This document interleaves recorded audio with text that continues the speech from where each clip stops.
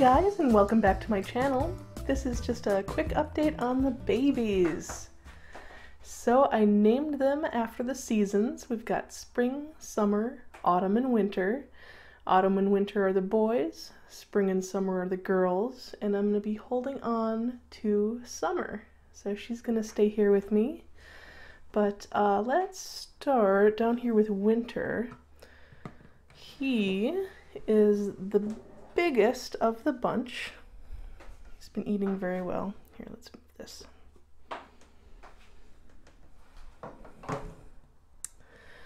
So there is Winter. He was a naughty boy, and he bit somebody who was over here not too long ago. But they're still a little bit scared and nervous. Just little babies. I think he might be getting ready to go into another shed cycle, but he has just an amazing, beautiful, perfect pattern. Those diamonds and the lines down the sides. That's really common with het leopards. It's kind of a marker for them. They're really more of kind of like a codominant morph than a recessive. There's some debate on that. He is fabulous.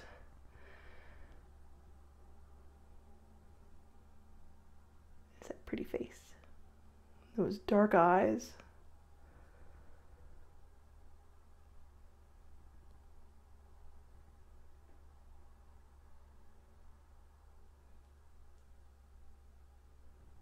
Perfect.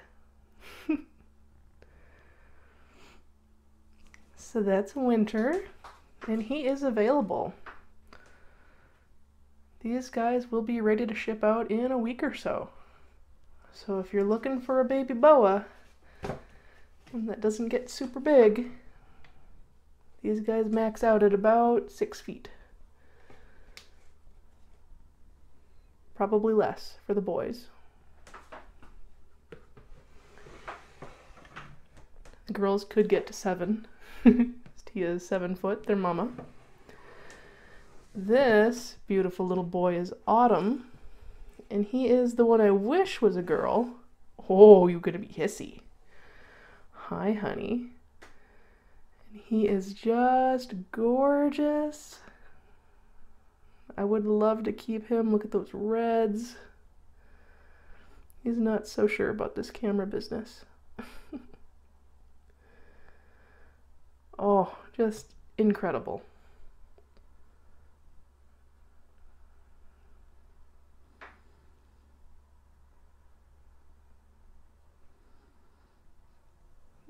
Fabulous pattern.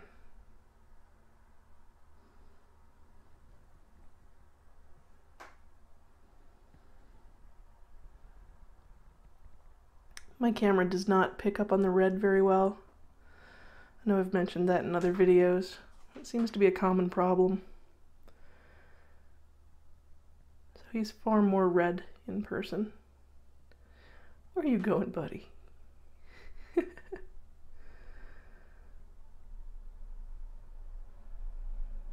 Gorgeous. That tail. And these guys will tame down in no time. Just a little regular handling.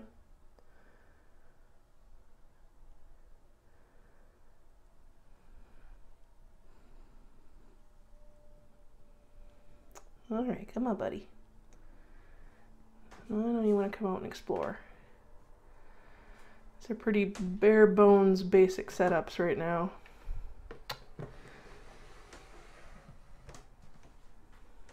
And spring and summer, my girls, they have not had their first shed yet.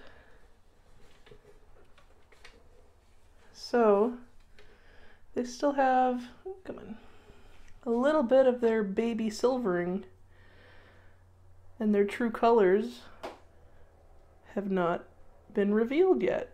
Well, you just want to go back home. Here. So they've just kind of got a late start. They've been eating. They've all been eating great. All taken 2 meals, no problem.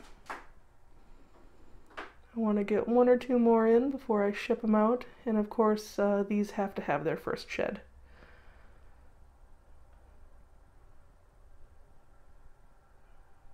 She has a beautiful face.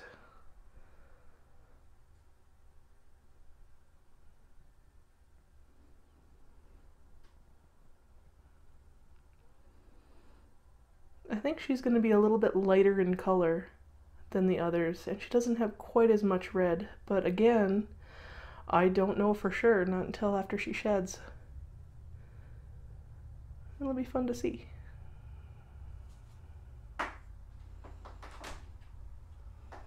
No, no, no. Back in. No, no, no, no. Back in your house. Come on. This is hard to do one-handed. There. Now my hold back. I'm going to raise this little girl up as a future breeder. Because she is very red like her mama. Look at her. And she also has not had her first shed. It's been almost 2 months since these were born, and she's just holding out on me. But she's gonna be amazing. All that red is gonna pop. And they do darken up a lot as they get older. I mean, if you've seen Tia recently, you see how dark she is.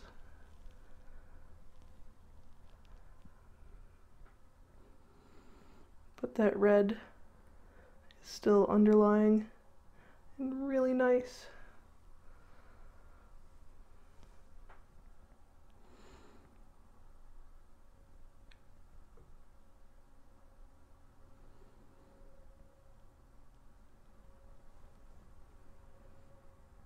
Beautiful baby.